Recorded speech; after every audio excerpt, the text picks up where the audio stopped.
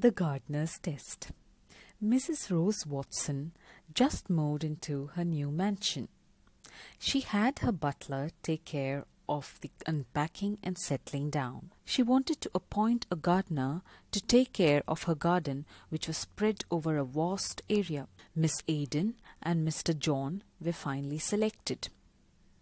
Mrs. Watson said, "Both of you shall be given a small patch of land to start your work on.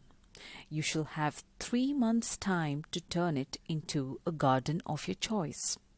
The person whose garden I like most shall be appointed for the post." Both Miss Aidan and Mr. John were provided with the seeds and garden tools to start on. Miss Aidan neatly sectioned her area for the flowering plants, shrubs, climbers, green grass, and sowed the seeds. Mr. John said, "Oh, it's a very sunny day today. I shall do it tomorrow." Few days passed. Miss Aidan watered her plants regularly twice a day. Mr. John finally managed to sow the seeds, but since it was again a really sunny day, he decided to water them in the evening. "Oh, I am still so tired. I shall take dinner and then water the plants," said Mr. John. However, he had them watered only the next day. Few weeks later, Miss Aidan's garden started putting on color. She carefully plucked the weeds out and added manure to the soil.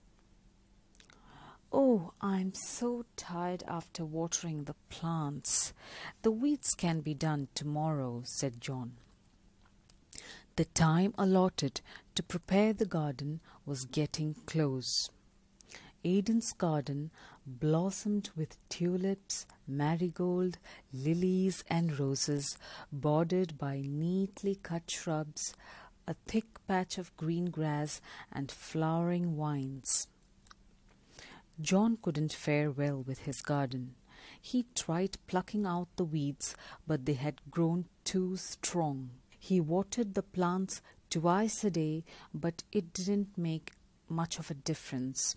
He dumped in a whole lot of manure, but it did more bad than good. John could have made himself a wonderful garden if he had put in effort from the very beginning. Mrs. Watson arrived and took a look at both the patches of land handed to each of them. She was really happy to see how Miss Aidan had arranged the garden and complimented her for her lovely work. "John, what happened to your garden?" asked Mrs. Watson, surprised. "Oh, I did not have enough time to get it ready, ma'am.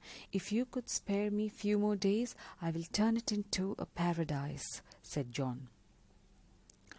"Both of you were given the same time, John," said Mrs. Watson. "I am sorry, but you should have worked hard from the very beginning." Thus, Mrs. Watson appointed Miss Aidan as the official gardener of the mansion. The moral of the story is, a stitch in time saves 9.